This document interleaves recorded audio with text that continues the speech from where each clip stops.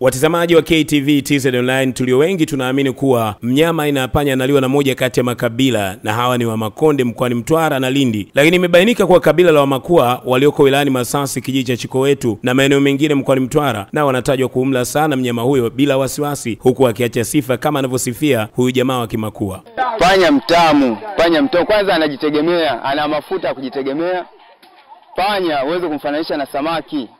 Unaweza kula panya hata bila kumpika, yani unambanika, unamkula yule panya ukitumia chumvi tu kutafunia, kama kawaida mambo yanaenda. Unapika kama unapika ugali, unapikia ugali, kama mwenye ubwabwa tunapikia ubwabwa kama kawaida.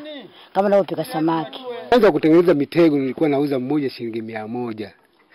Ikapanda kufikia shilingi 200. Sasa hivi idadi hii mwaka huu nauza 3,100.